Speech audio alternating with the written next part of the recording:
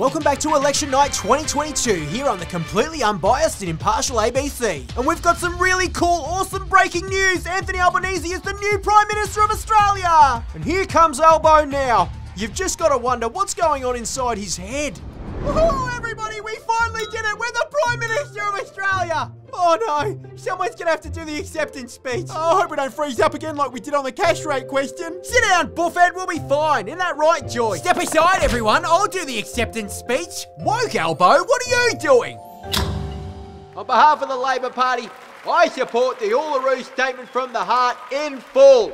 In full? What are you doing, Woke Albo? Why did we say in full? Ah, that implies we know it's actually 26 pages. Calm down, everybody. I'm sure Woke Albo's got a good explanation. It is only one page. I've got the Uluru Statement in full right here. Come and take a look. You see, everyone? A reasonable explanation. Oh, thank goodness. There's an actual copy of it. Oh, thank goodness.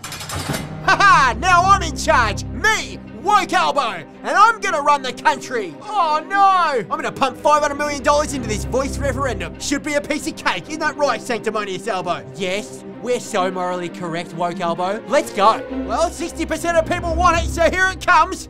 Australia has voted no. Huh?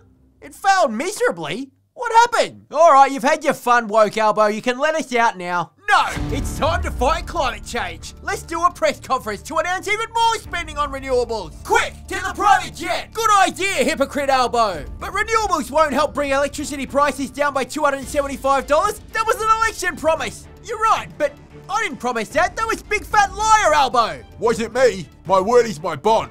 Oh no, the people are turning on us. They're superimposing our head onto other people's bodies. Funny memes. Not on my watch. Where's Orwellian, Albo? Yes? Quick, let's send to the internet. Deploy the E-Safety Commissioner.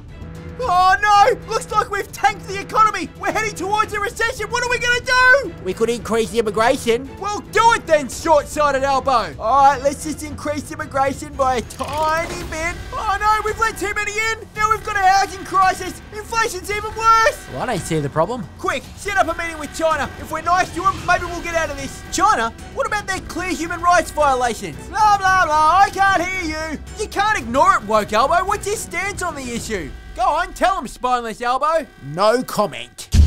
Oh no, what happened? Look, it can't be. Peter Dutton is the preferred Prime Minister? How did this happen? Well, what did you expect? It's Competent Albo. We thought you were dead. No, not dead, just dormant. I've been locked up here since primary school. Remember that macaroni picture we did?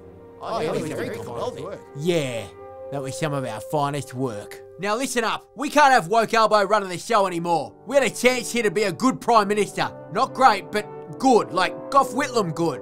And now look at us, second fiddle to Peter Dutton. You and your woke ideology. How can you call yourselves progressive when you're making everyone go backwards? Why don't we do something that's in the best interest of the country for once? And stop being woke.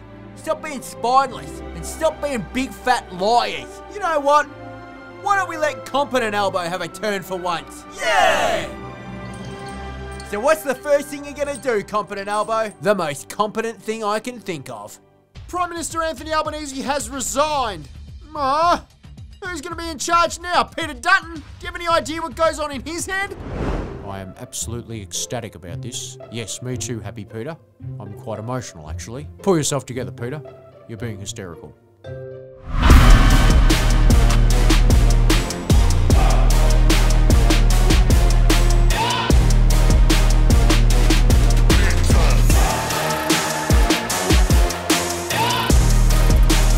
Authorised by D. Huxium for Pauline Hanson's One Nation Brisbane.